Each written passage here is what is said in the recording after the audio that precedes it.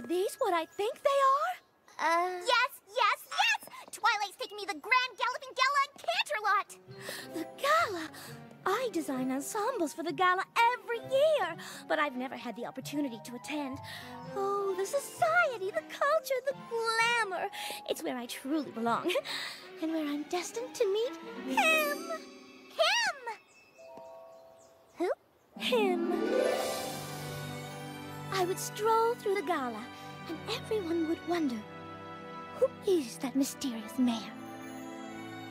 They would never guess that I was just a simple pony from little old Ponyville.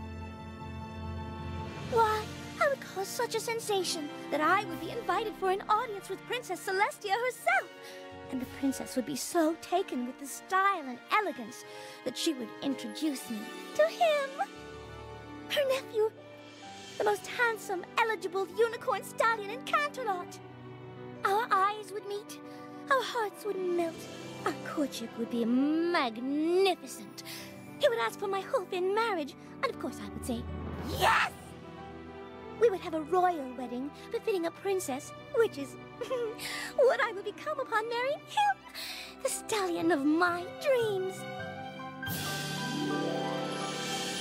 Twilight, I simply cannot believe you would invite Pinkie Pie so she can party and prevent me from meeting my true love. How could you?